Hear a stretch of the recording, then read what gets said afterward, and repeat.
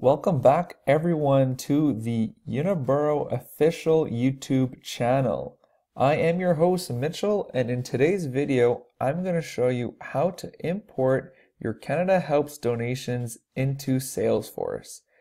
This is a widely requested video, so I'm going to try my best to show you guys how to do it from start to finish.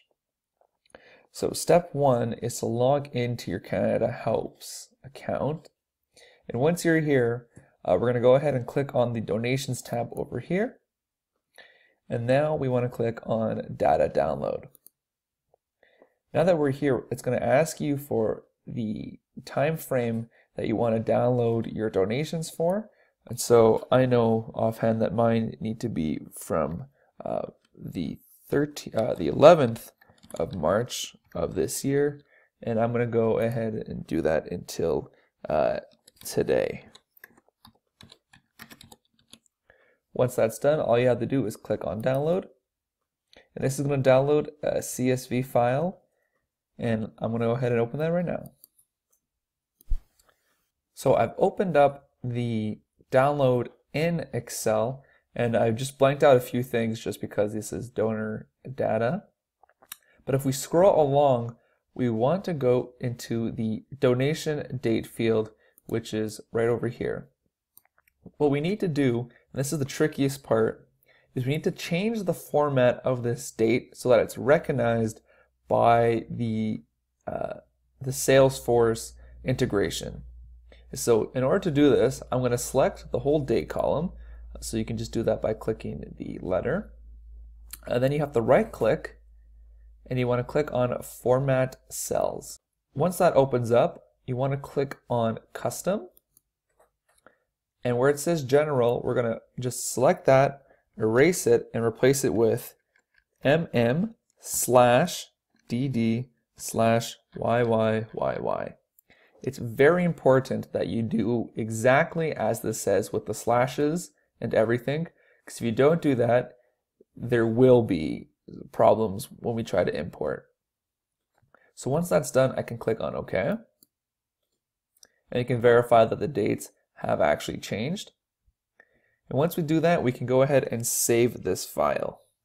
Once it's saved, we can go ahead and close it as we don't need this anymore, and we can jump right back into Salesforce. So I'm now in Salesforce. I went ahead and opened the Canada Helps app, and then I clicked on the Canada Helps Imports Transactions tab. Once we're here, there's only one button to click, so this one's pretty straightforward. We just click on Create New Import. It's now going to ask us to choose a CSV file. So we're going to go ahead and click Choose File, and we're going to select the file that we had just created. So I went ahead and selected the file that I want to upload. All you have to do now is click on the Upload button. It's going to do its thing, and it's going to ask you if you want to start the import, and I do. So now it says the process has been started. You can now leave the page. So I can click on the import over here, and this will bring me to the different tab of the Canada Helps Imports. And now here we're going to see all the rows that it's currently importing, and on the side over here we can see that the status is processing. So I'm going to wait a few minutes and then come back to you once it's finished importing. So the import has now completed. You can see that it has the completed here. And now, although this is now blurred out, you can now see that there actually is some opportunities that were created for the imports. And if I click on the Canada Helps imported rows, you can kind of see the outline that all these rows now have a proper donation associated with them all. So that is how you import your Canada Helps donations into Salesforce. If you have any questions, leave a comment down below and I'll be sure to answer them.